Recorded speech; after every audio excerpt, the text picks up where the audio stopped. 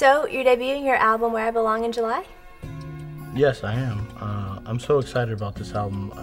For many years, that's all I've been thinking about and dreaming about, and it's finally becoming a reality. I understand you're releasing the album at the annual Judah Music Conference here in Orlando. Yes. What better venue and atmosphere to launch a recording debut than at a conference for musicians? I agree. The timing couldn't be better. Judah is an opportunity for musicians like myself to come together and experience new music. So you were born and raised in Miami, Florida. How did that influence you musically? Well, I think the fact that Miami is such a melting pot and there's so many cultures influenced my musical interests in the sense that it made me more open to express myself, over any style of music. I feel like just as home playing Bob Marley as I do, James Brown or John Coltrane. Who are some of your guitar heroes? Well, it's a long list, but I'd have to say the top 5 would be like Jimi Hendrix, Eddie Van Halen, both of which influenced me early on in my formation as a guitarist. And then like Stevie Ray Vaughan was a big influence as far as like the soulful aspect. And then from like the jazz end of it, I would have to say Pat Metheny and Alan Holdsworth would probably round out the top 5. You have several notable studio credits, including We Made It for Wyclef Jean. How did that opportunity present itself to you?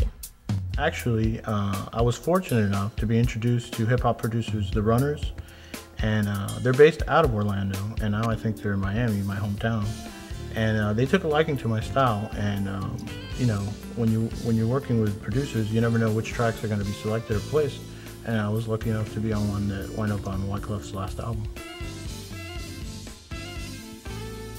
Your playing is also featured on Pastor Clint Brown's last 3 albums, which have a lot of guitar. Yes, they do, and my experience with him in the studio with his producers Aaron Pearson and Christian Dentley actually was the inspiration for me to pursue my own recording career. So Ash, how does the music go from an idea in your head or a sound in your mind to a reality we can share and experience?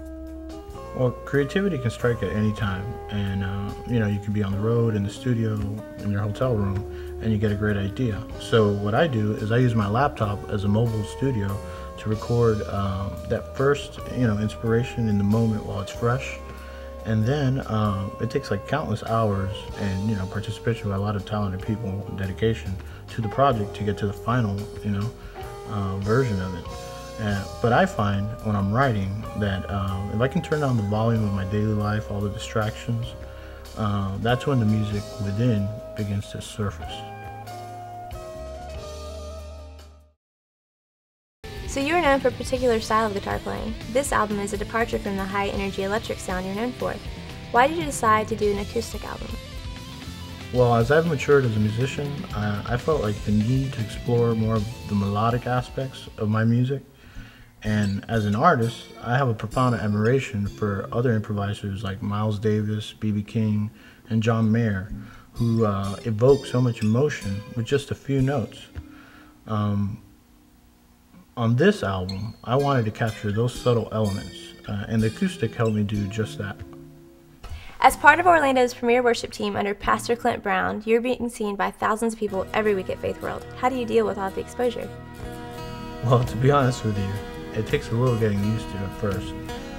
And I am contacted all the time, be it Facebook, YouTube, even MySpace, and Twitter now, by people from all over the country, or the world for that matter.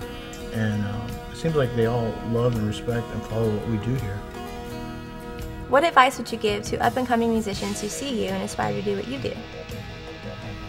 Well, first I would say practice. Apart from whatever practice you do with your band, you need to have like a personal practice schedule to familiarize yourself with like the styles or the techniques and even the sounds that you want to emulate. Secondly, listen. Listen to the music is the best advice I can give you. Everything you need to know is on the recordings. It's just a matter of being able to dissect and digest all that information. Know your role. By that I mean, know that you aren't the star of the show, You're just a part of a band. It's not unlike a sports team where you have a position or a role you have to serve. You can't be the quarterback, the coach, and the kicker all at the same time. All of the songs on the album were written and arranged by you. How did you come up with the name for the album? Actually, it came from a lyric to a song that I composed and collaborated on with my good friend LaRue Howard. I think at some point everyone asks themselves where they belong. And I feel that I'm finally grasping an understanding of my true purpose. That realization actually set the tone for this album and motivated me to want to share my gift of music with the world. Thank you for the stay.